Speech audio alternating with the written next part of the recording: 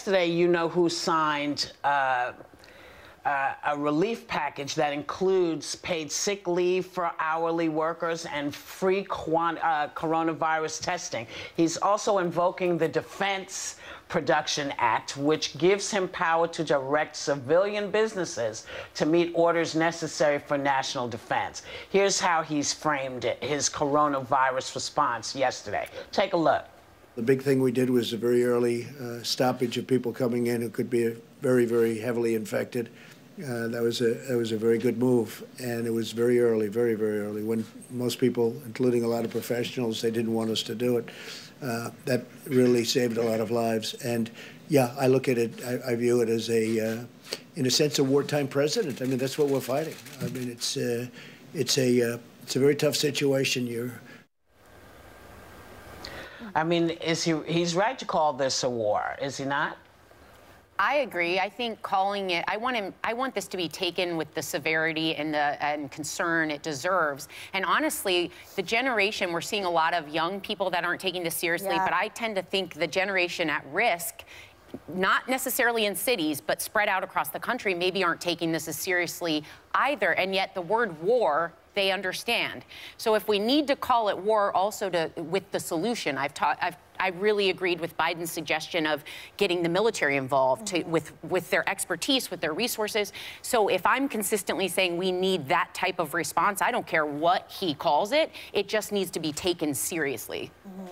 Yeah, I don't disagree with that. I don't know. Do you think it's possible that we have to have his people do the same thing? Because, you know, Rand Paul and several other folks were holding this up like it wasn't really a big deal. Don't we have to get everybody on board with the fact that this is not a joke? Young people, senators, congresspeople who are still sort of hedging their bets.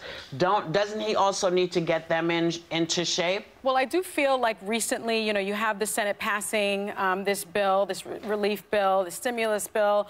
I think people are at a point now where they're realizing the severity of the situation.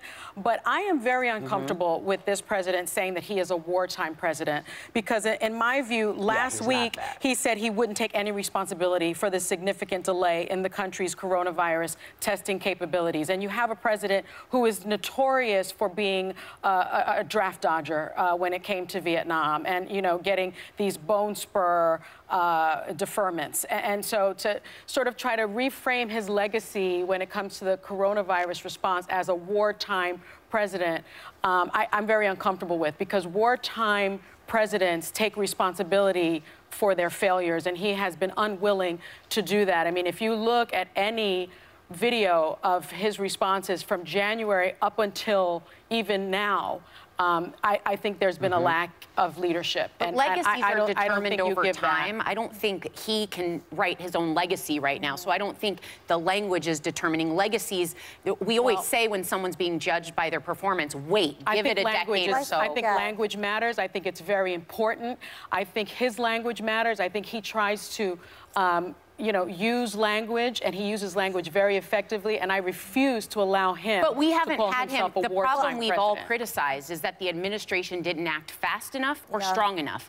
Now we have him using strong language, and I will get behind any language if people start listening, because I am not waiting for politicians to tell me. I'm waiting for doctors and scientists, and right now, whatever the politicians do is secondary. But if it means that he is saying stronger things and people are more scared and more cautious about what they're doing out and about, then I can get on board. Because right now, people need to take this very seriously. I think he's the liar in chief, and I will refuse to give him the moniker of a wartime president. He doesn't deserve that.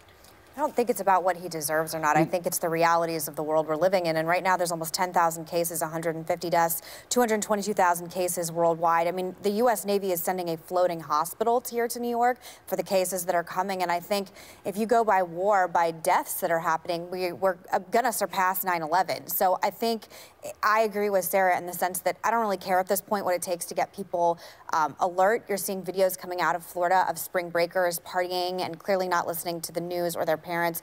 I think I just read that DeSantis is just now going to quarantine Florida, but people have not been paying attention to this. I mean, there are people that work at this show that aren't paying attention to this, that are still comfortable going out, doing things, and I think we are at a time of complete crisis. And I wish people had been taking this seriously a lot sooner.